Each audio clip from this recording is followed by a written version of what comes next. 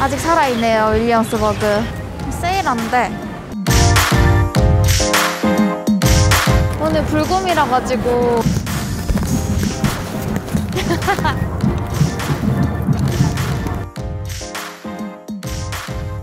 안녕하세요 여러분.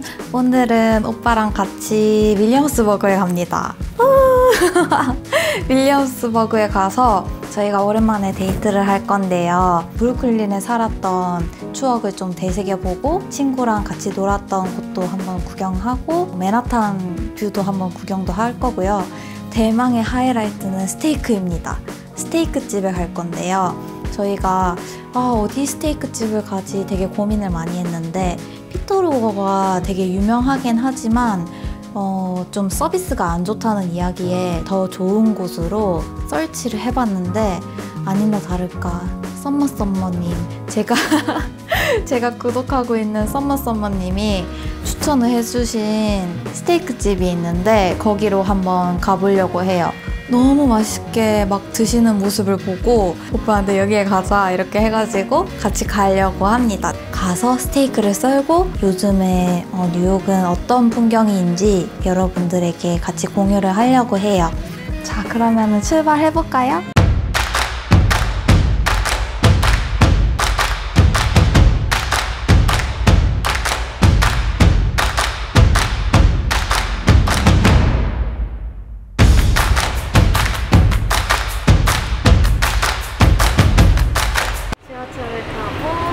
브루클린으로 호보싱.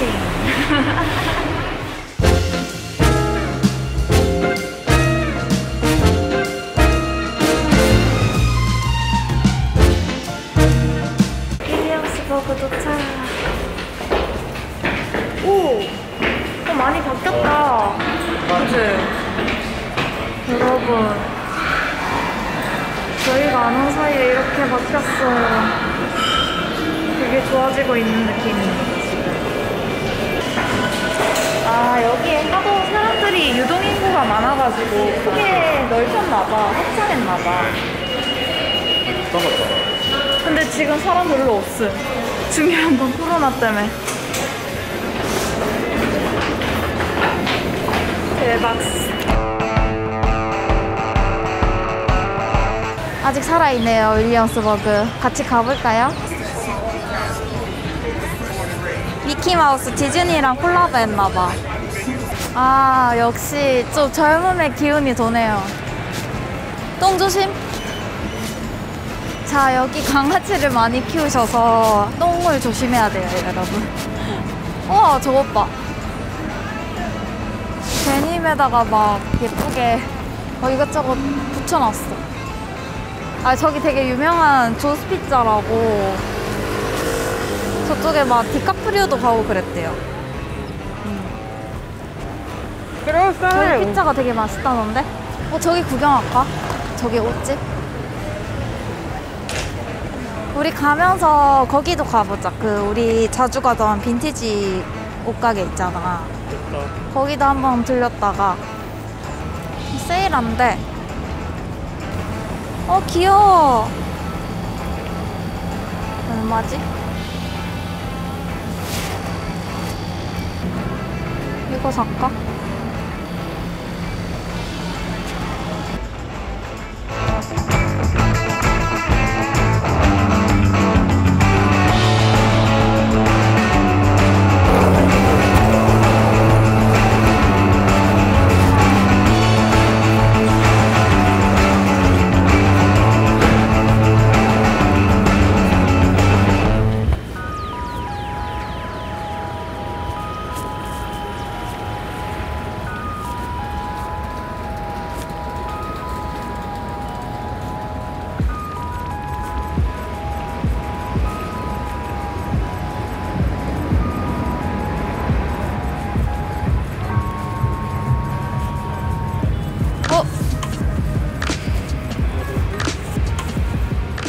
세일한데.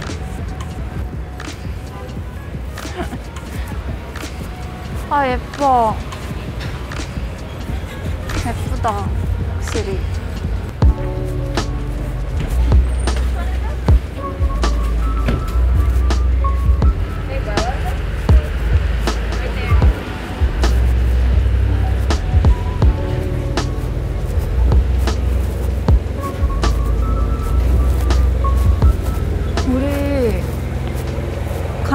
길을 좀 찾아야 될 것 같아. DeStefano 스테이크하우스.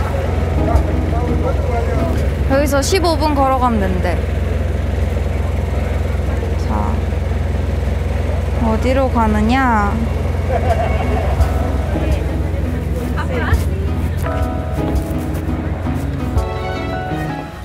좀 따뜻한 날씨다 오늘은. 전에는 좀 쌀쌀하더니.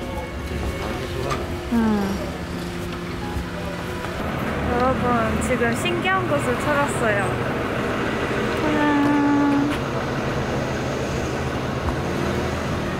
여기에 보석이 숨겨져 있을 수도 있어. 세월의 그 무게감이 있잖아.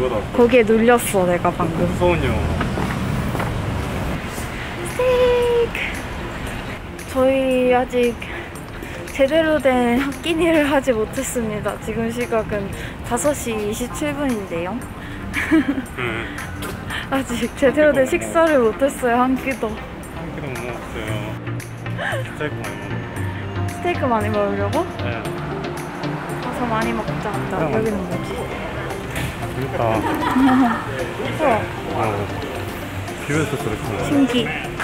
역시 윌리엄스버그야.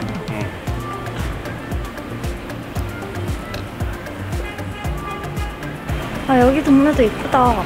진짜 예쁘다. 여기 예쁜데?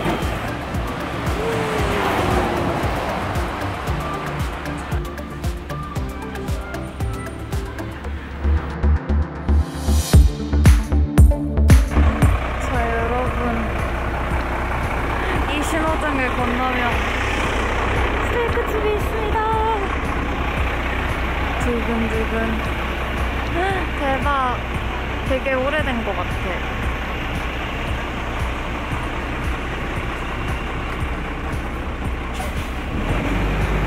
어디로 들어가지?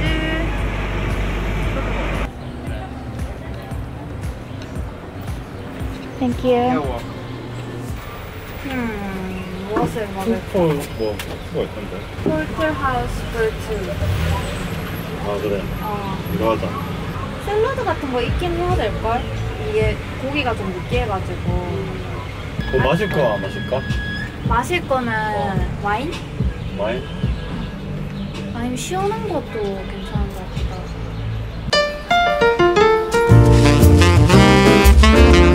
와, 나왔다. 빵이 이렇게 숨겨져 있어.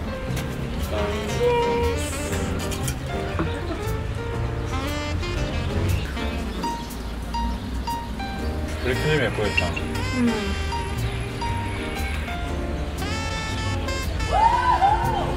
이런 경우 설명 처음이야. 야외에서 이렇게 먹어야 돼. 맛있어요? 네. 빵만 먹어도 맛있지? 지금 우리가 배가 많이 고픈 상태라서 그런 것 같아.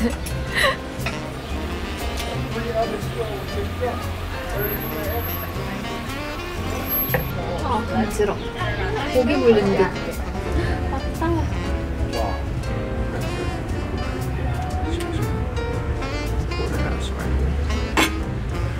I'll be right back with your iceberg wedge.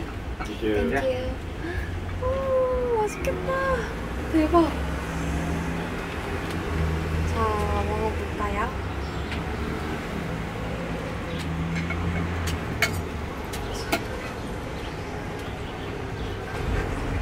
한쪽이 등심이고 한쪽이 안심이래. 이거를 같이 먹어. 그래가지고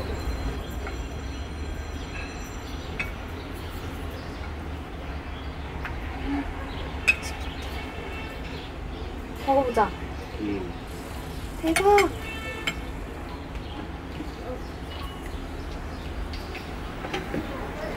우와. Please enjoy. I'll check back on you in a minute.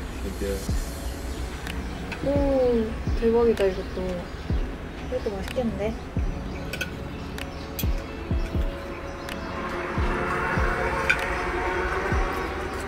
베이컨이랑 토마토랑 양배추랑 이렇게 있네.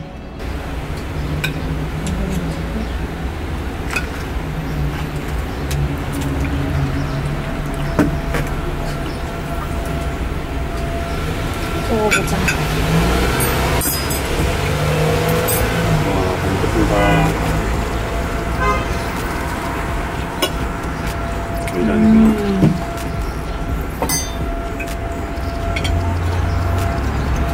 지금 처음 뉴욕에서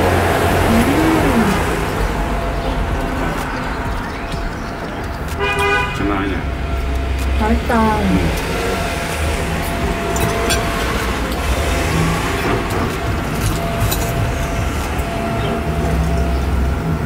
먹었어?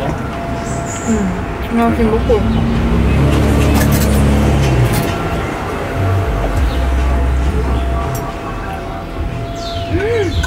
잘리는 거 봐.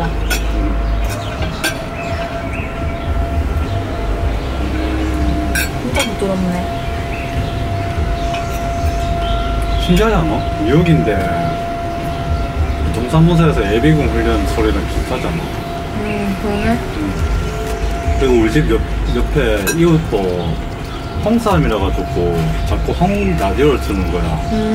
그게 되게 신기해. 이런 데서 한국 그 트로트 틀어놓고. 다 비슷한 것 같아.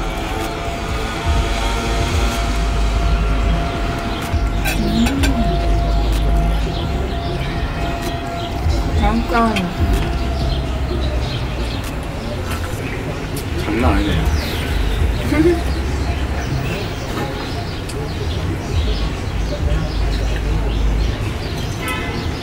추천할 만하다.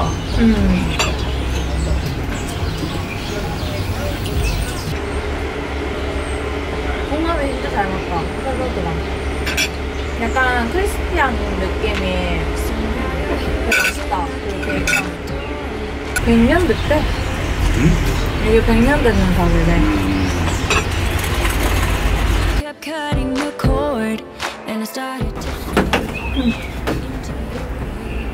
뭐 하나 보네. 아, 요거 불쾌나무다. 와, 잘 된다. 이거 나오지.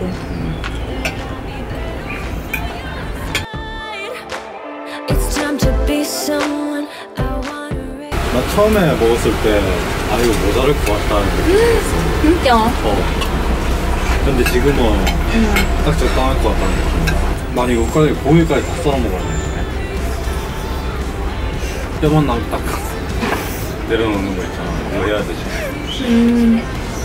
많이 먹어. 여기 근데 모기가 나 이쪽 물렸다. 그치? 물렸어요 모기. 이럴 수가. 하지만 모기를 정말 싫어하는 사람이지만 너무너무 만족스럽네요. 이렇게 특별한 경험을 밖에서 이렇게 스테이크를 먹는다는 게 약간 칵테일 먹으니까 진짜 멍 때리게 된다. 날씨가 금방 어두워졌다. 이렇게 불도 켜져요 여기.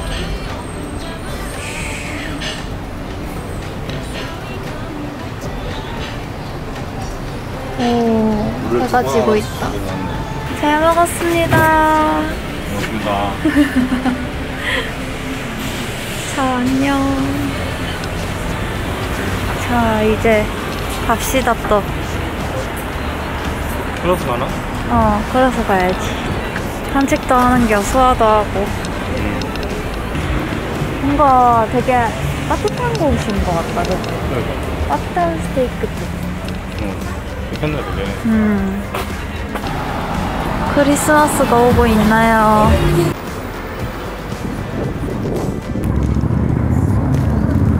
자기야, 건너자.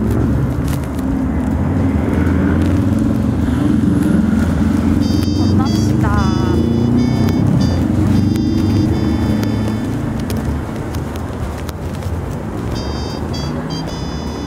와, 예뻐. 근데 지금 많이 어두워졌네.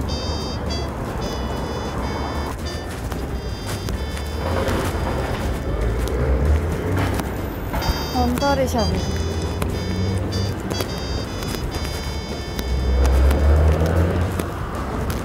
우리도 브루클린 살 때 이렇게 런더리샵에 가가지고 세탁하고 그랬는데. 오! 점점 맨하탄이 보이고 있어.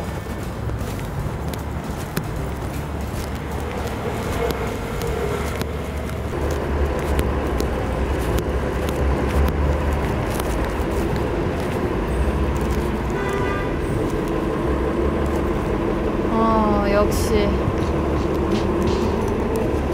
제일 싼 게 2,100불이네 여기.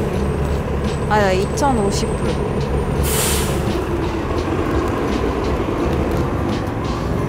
제일 싼 거 2,050불 원베드룸.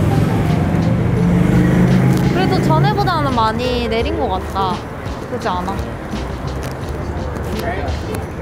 아 역시 윌리엄스버그는 바가 장난이 아니야.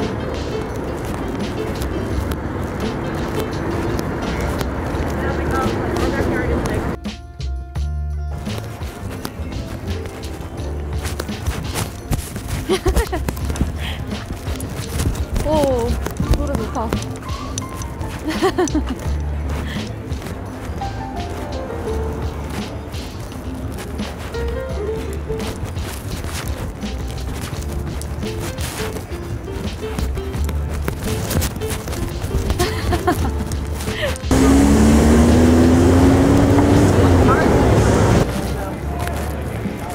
브루클린 윌리엄스버그의 밤거리. 오니까 진짜 약간 붉은 느낌이 나는 것 같아요. 설마 저거 줄 사려고 기다리는 줄인가? 대박.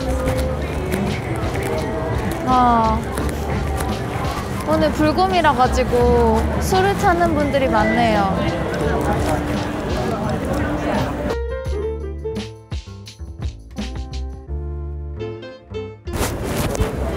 분위기 너무 좋죠. 제가 윌리엄스버그를 좋아하는 이유랍니다. 멋쟁이 남편.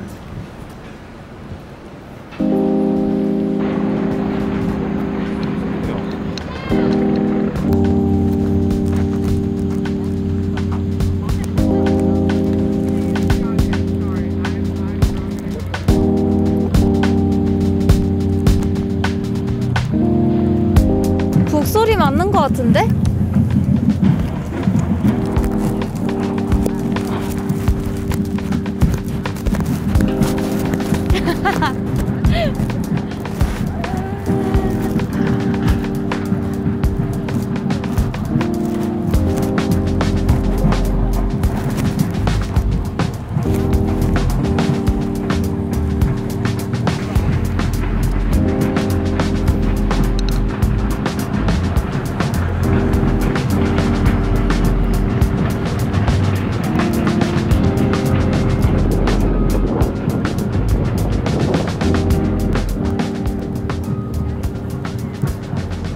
자기야 일로 와봐. 같이 찍자.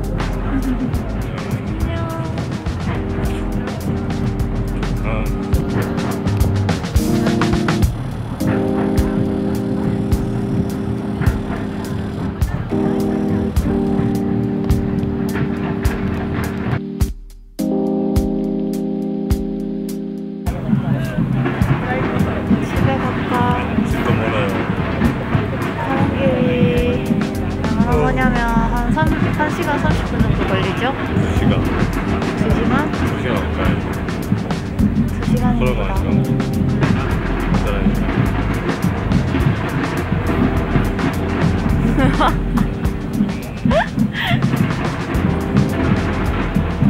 재밌게 오랜만에 윌리엄스버그 와가지고 좀 놀았다.